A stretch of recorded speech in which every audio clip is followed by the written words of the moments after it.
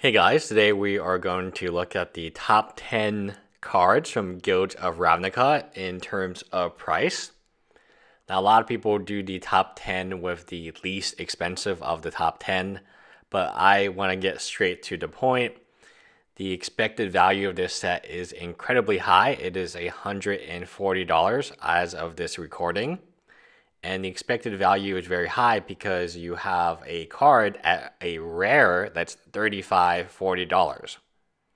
That would be Assassin's Trophy. Now, this is the chase card everyone is looking at. It will see play in Modern. The one thing that worries me a little bit is that it is black-green, and it has a limitation. The limitation is based on that your deck has to be Gogari. Now, obviously, in Modern with Jund, this fits perfectly, but I'm a little worried about Standard. Should Gogari not be the top deck, will this really be $35? Next, we have another Gogari card, Vraska, Gogari Queen. So, just like in original Ravnica, Gogari looked like the strongest guild. It never materialized though. You had Abrupt Decay and you had a Vraska and you had a Tro, so very little has changed. But Vraska is good. I just don't know, is he $25 good? This set is completely unique, but a lot of the factors are the same. Like the two Planeswalkers will be some of the more expensive cards in the set. There is actually a surprise Planeswalker I have from the intro deck that I think is going to be very valuable. I did look at a little bit of data on it.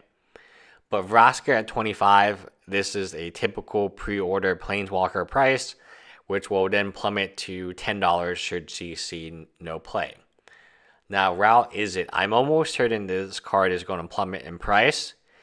Again, two colors. That one, I'm not saying these cards are not pushed and they're not powerful. They are some of the more powerful standard cards, especially when we look at the previous sets that they will be competing against. These cards should be played more than Dominaria, Core 2019.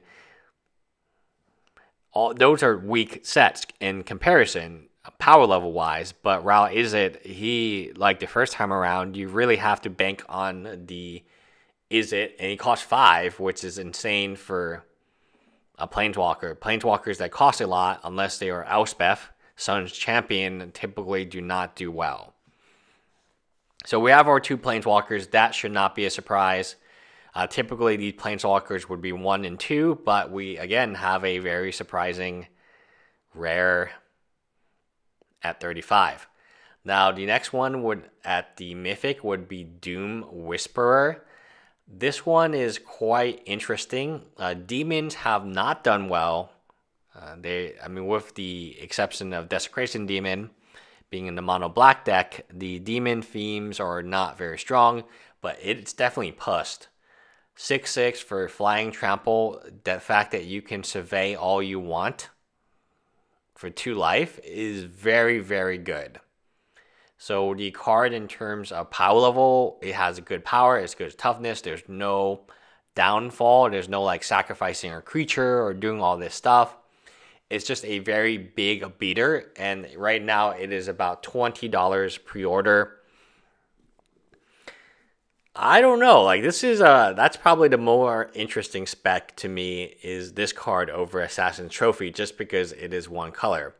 Now, one card I do want to mention is the Vraska Regal Gorgon. It is the introduction Planeswalker.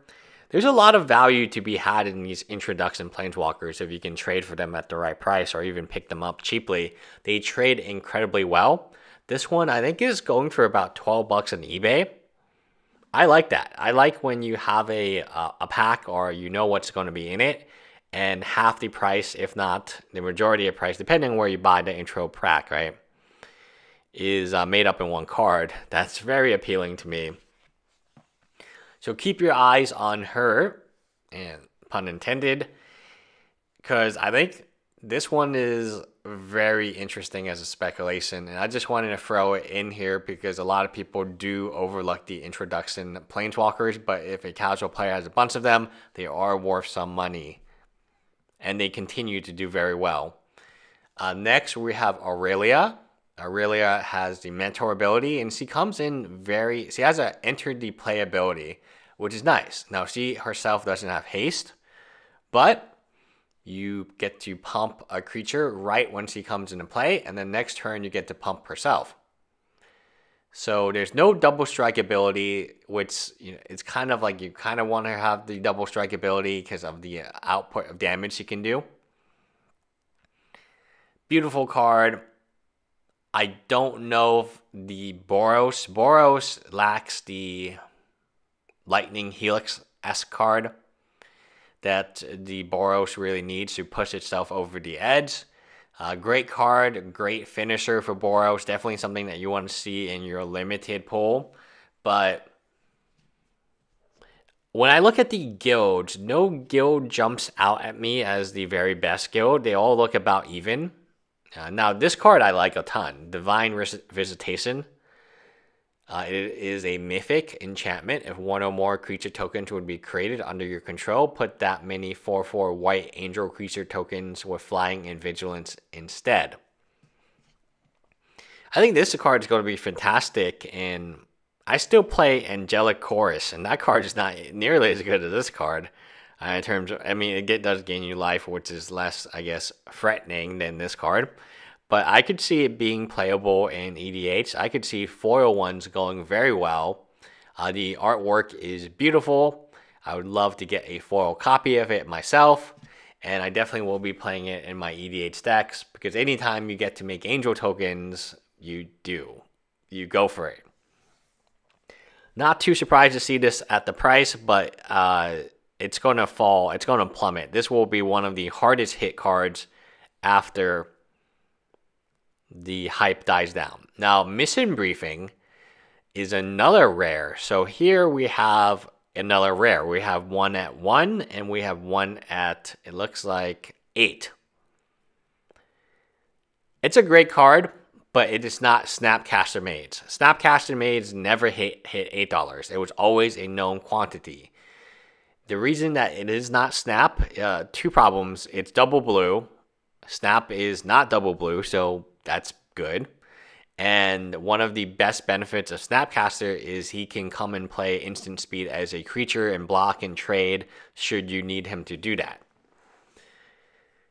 Great card. I definitely like it. I think it's very flavorful, but $8 is a ton of money for another. You're not going to, if every box had an expected value of $140, there would be no open boxes left, or there would be no sealed boxes left. And of course, we get Waterley Grave, and as we will later find out, we get the Is It Land Steam Vents as well. They are blue Shocklands. Imagine that. Blue Shocklands always are good. Blue lands that we know will be played in Modern, that we know that has long-term value even after rotation.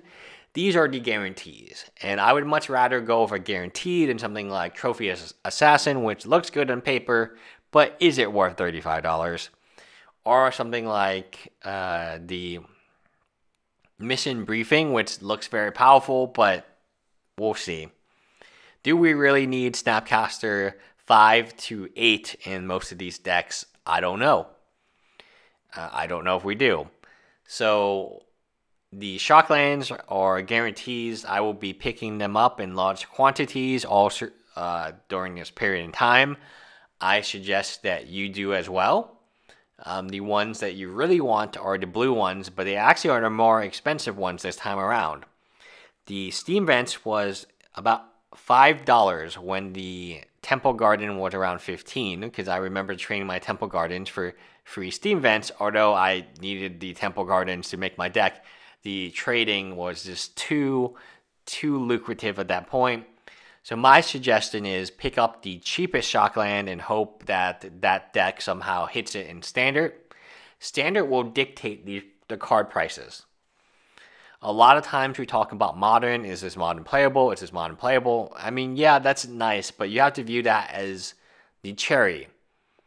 The ice cream is standard because that is where most people are going to use these cards. That's where most people are going to trade for these cards, and that is where most people will buy these cards. So I wish it wasn't this way, but it is this way. So there are the top 10 cards as of pre-release, before pre-release, as pre-orders. Anyway, let me know if I left out any of the cards, and hopefully you guys have fun at pre-release. I will be announcing which pre-release at what location I will be playing at soon. Bye, guys.